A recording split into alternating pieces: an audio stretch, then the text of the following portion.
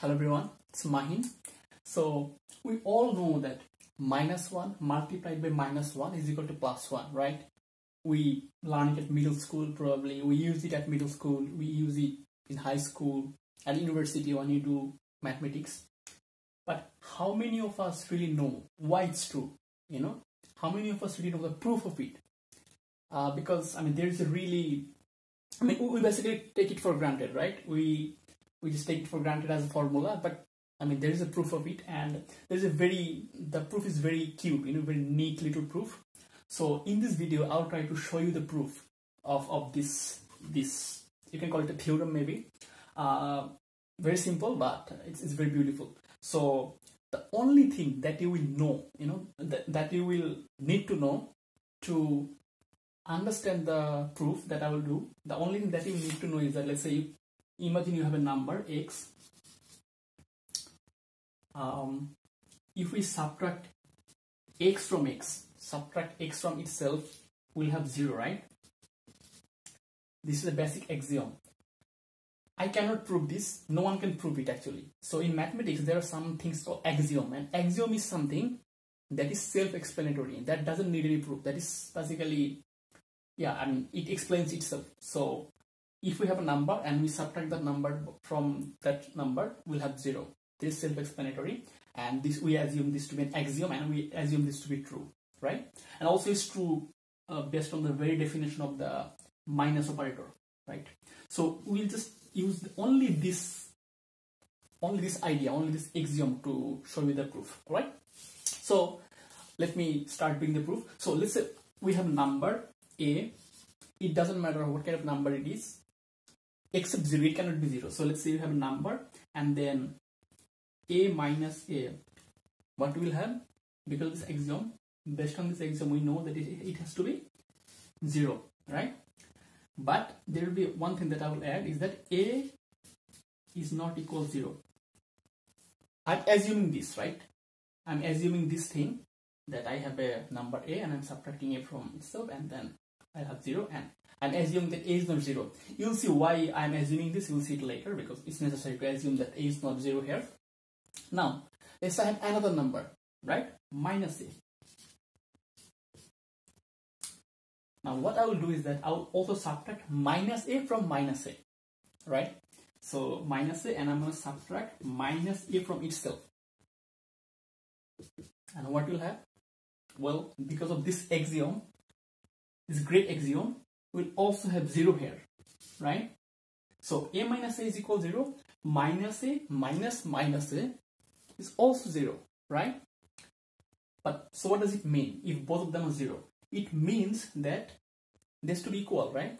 So because as both of them equals to 0, they has to be equal. So we can write it like this: a minus a on the left side. On the right side, I will write this part: minus a minus minus a, right? So we have this new equation we got. Now what I will do is that I will add a on both sides of the equation.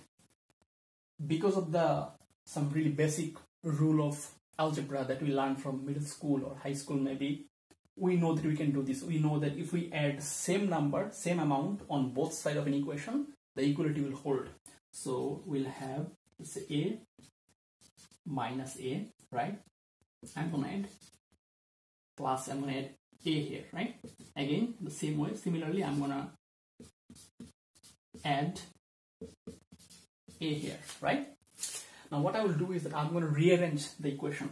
So let's say there are not a lot of there are no need to rearrange, but on this side I can just write it a minus a plus a.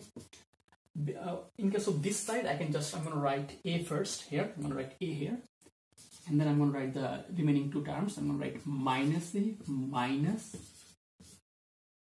minus, right? Now I'm going to put bracket here too. Again, because of this great axiom that we had earlier, a minus a is equal to 0, right? So I can just write a here, because a minus a is equal to 0. So I don't need to write. I'm going to just write a here. And also in case of this one, I'm just going to write this is also 0. I'm just going to write minus because this part is 0, this part is, they will vanish, you know. So we have a equal minus a, right? Now what does it really mean that minus a? Let me just say something here, like minus, when we see that minus, I can just write it like this, minus 1, and I can write this minus as another minus 1 and then a, right? They're the same thing. These two parts, this and this, they're exactly the same thing, right? Now, so we have, finally we got this equation here. So what can we get from here? What can we conclude from this equation? Well, so first let me wipe this part out. Alright. And let me write it back here. So I have a equal minus 1 multiplied by minus 1 and then a, right?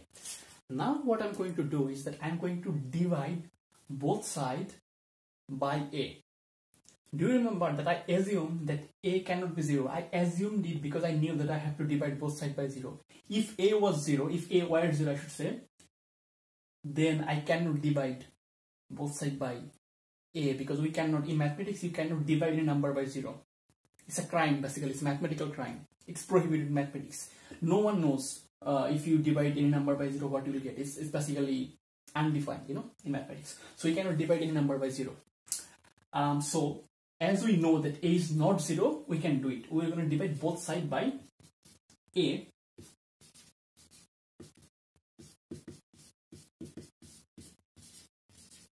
And again, because of the really basic rule of algebra, we know that if we divide both sides of an equation by the same number, the equality will hold. So this is valid.